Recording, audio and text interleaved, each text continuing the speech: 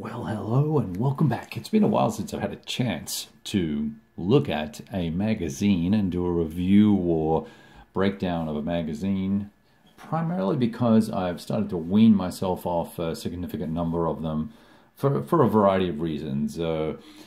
Some I had received complimentary, either via request to try them out, or I got them for a discount or whatever the case may be because some folks wanted them reviewed or looked at, and others, obviously I was paying for, and which is generally the case in any case, and they had games in them and all that sort of good fun stuff. And wrote an article a while back that I posted on the Big Board blog, which is probably how you found this, that talked about all the different magazines and why I was keeping some and not others, etc., etc., etc.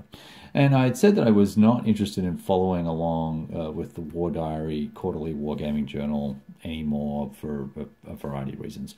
But they had a sale on recently, and I thought I would try, and this is a $20 a year subscription, I want to say. No game comes with it. It's purely articles. And I was particularly interested in reading Vance von Borry's Designing Demanc's Shield article. And so I thought, hey, what the heck, I'll drop a few bucks on a copy and we'll check it out. And I will tell you that I was pleasantly surprised. The writing roster has changed, or the author's roster has changed significantly for the better. And I have enjoyed this quite a lot.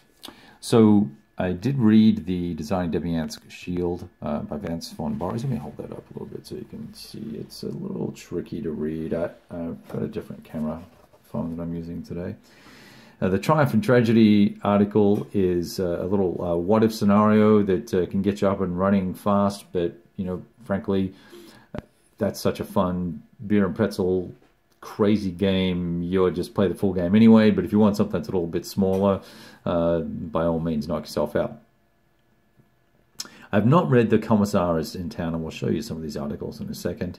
There's new scenarios in here, and when Jack wrote this, it's a nice solid article too. It's not just here's a scenario, so that's good stuff. John Burt's article on enemy action Ardennes actually prompted me to go, you know what, I need to pull my head out of my backside and get this game on the table. So I'm hoping that I will play that as my annual acknowledgement of Battle of the Bulge. I struggle with Bulge games in general and have been underwhelmed by most that I've played. I think, well, we'll leave that for another time. But this particular article was well written enough to, and very detailed and long article. It's almost 8 pages. That got me to get focused on pulling out and playing the one of the solo scenarios.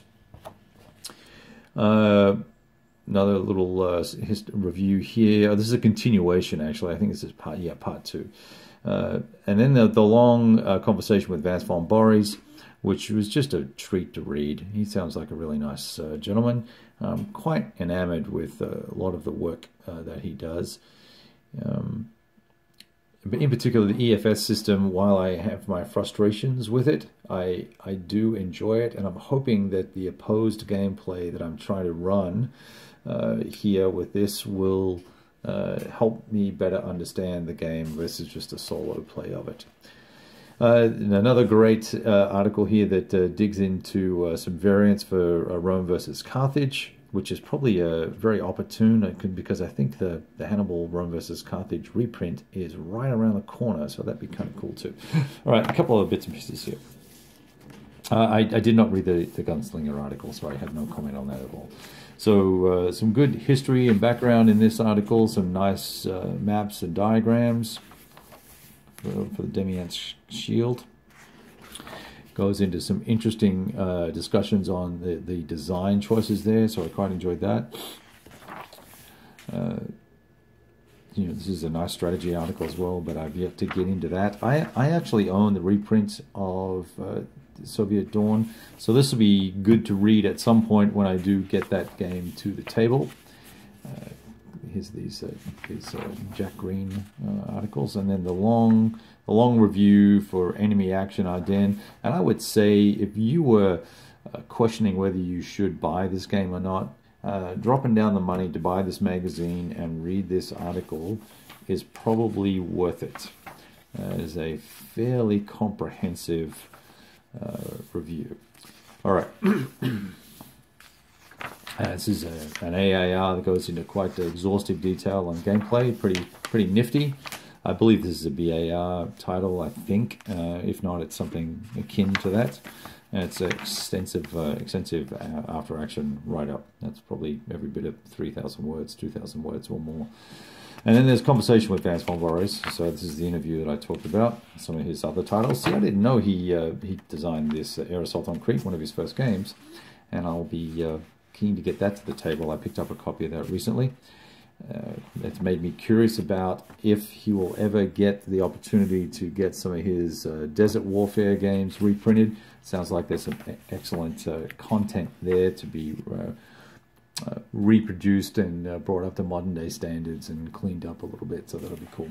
So as you can tell, it's a pretty decent sized magazine, 50, 60 pages.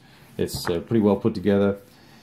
Little miss here with the edges of the top of the magazine. It's well put together. The glue it all sits nicely and all that sort of stuff. So quite enjoyed it. So I'm glad I plopped the cash down to try and grab this, and I look forward to reading the next one. So thank you, Roy, for getting this shipped out to me very quickly. And everybody else, if you're interested, you should take the time to have a look for yourself. All the best.